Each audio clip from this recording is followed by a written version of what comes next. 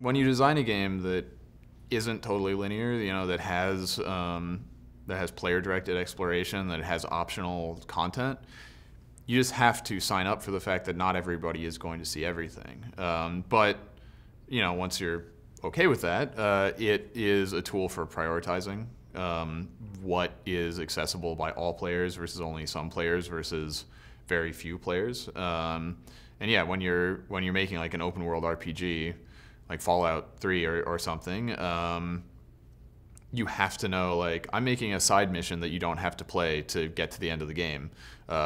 People aren't going to play it, and so it can't contain critical information to your understanding of the world or the story or whatever. And I really appreciated.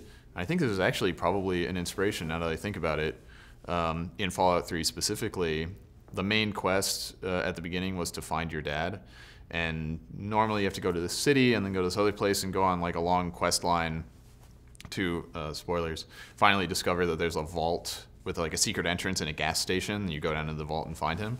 And I was a player where I got out of the vault and I was like, I'm just going to go do side missions and find stuff. And so I was just exploring the world and I found this random gas station and I went into the back of it and I found a button that wasn't labeled and I pressed it and I went down an elevator and there was Dad, and they didn't block it off. They didn't say you have to have the secret password that you can only get from the quest before this one. They were like, if you're an explorer and you could be a human being that would find this button in the real world and you find it out of order, you just skipped half of our main quest line. And I'm talking about it now because that's so much more memorable and rewarding to me than it would have been to be forced to go through all of this core content. And I think that's the point, is that there's kind of an intangible recognition of the value of the variability between each player's experience, and saying the fact that one player might experience this and another might not